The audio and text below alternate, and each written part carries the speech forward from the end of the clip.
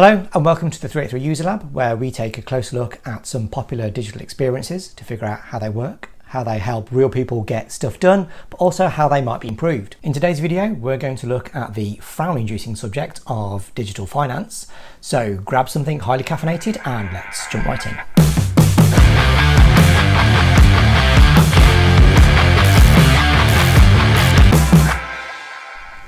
Managing your finances is sadly part of everyday life, but it's often seen as a bit of a chore and pretty mundane. It's not sexy, but like rollerblading or navigating around an IKEA, if you can get used to it, then you'll find life a lot easier. When we took a closer look, we discovered that most people's tasks boil down to just a handful of fundamental things that they're trying to get done, like simplifying their finances and saving more efficiently, understanding how they spend their money and sticking to a budget, being able to pay people and keeping track of your own balance, and then more specific needs, like being able to easily get hold of financial advice when they need it, and getting more personalised recommendations about how they might make more of their money.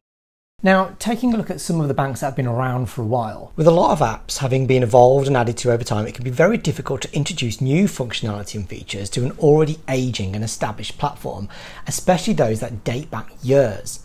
But if you quickly just scan the reviews of apps from some of the more traditional banks on the App Store, you'll begin to see frustrations beginning to emerge, especially where popular features available elsewhere are just missing, or the app itself is still really mired in financial language and a maze-like structure. So how are these new challenger banks and services revisiting what banking really means with more humanised utility and not just banking? And do we think the older, bigger banks can keep up? Now, at the top of the list is a little bit of a no-brainer. If you've not heard of Monzo before, you've either just come out of stasis from the past 5 years or you're just far too young to even feed yourself yet. Monzo has become a fairly well-known challenger bank because of the way that they simplify your finances, using a really friendly way to display your recent expenditure, notifications for things that are yet to happen like bills and your salary, as well as intelligent change jars that let you round up your payments and gradually save the difference. It's hard to fault Monzo, especially considering that they're not perfect. They're just really good at fessing up when they've made a mistake and putting it right for everyone to see. Plus they have a really nice happy coloured card, which is nice.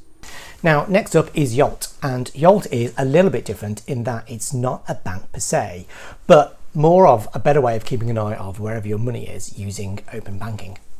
You can see your current account, savings, credit cards, pensions and investments all together in one place.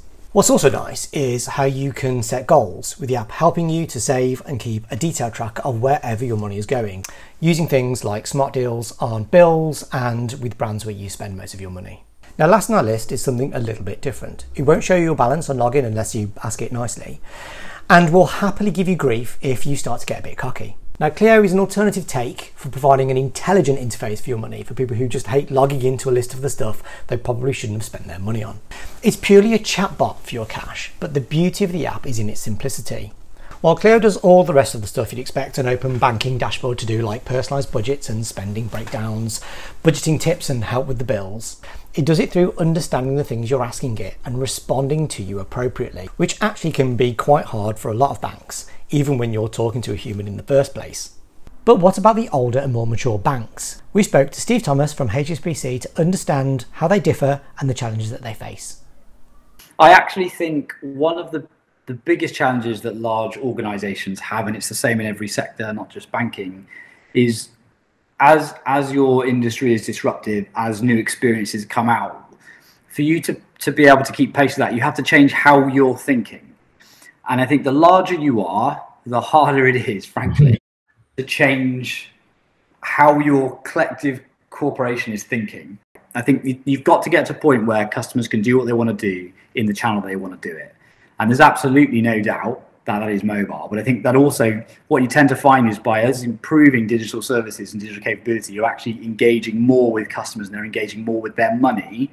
But that's quite a different thing to go, and actually, now that I've got a digital user interface that I can use instead, what's a better way to sort of display someone's financial transactions in a way that might be easier to digest, quicker to understand? Like, all of a sudden there you've got these options you never had before. But I think you've got to cotton on to the fact that there's another way of thinking about this, and that means thinking very differently, frankly, about how how people actually manage money, as opposed to how your sort of traditional legacy banking products and services are set up. So what have we learned from the new breed of banks and banking services, and also from the approach and concerns of the more established banks? Firstly, it's obvious that people want an honest and clear understanding of how they're spending their money, uncomplicated by jargon, sort codes and long lists of the same looking stuff. Simplicity is also key when navigating something that can very easily induce stress, like managing your money can. So ensuring any user can easily make sense of what they're looking at, understand what's being said, and then make an informed decision on what to do next is also pretty important. But listening to Steve and considering how some of these interesting disruptive features can make a difference comes down to just that. They have to be more than just a clever categorization of your spending, and more helpful in terms of the actions you can take to improve your account, or just be able to easily talk to a human being to help make sense of things. And finally, while the new blood of banking services do have more flexibility in delivering interesting features to their customers, the focus needs to perhaps shift to consider how we can then help these people make informed decisions based upon the information that we presented to them, as well as some of the less sexy stuff under the hood, like helping tackle fraud. Now, just before we finish, I wanted to take on board some of the things that we've learned from new and old camps alike, and try and see what happens when we incorporate some of these ideas into an already existing banking app. I've chosen to take a quick look at the one from Lloyds Bank, mainly because I've been with them since I was 10, but also because they've got some really useful functionality with a fair few things that match what we're seeing from the Challenger services, but it's fairly hidden behind a few austere option screens.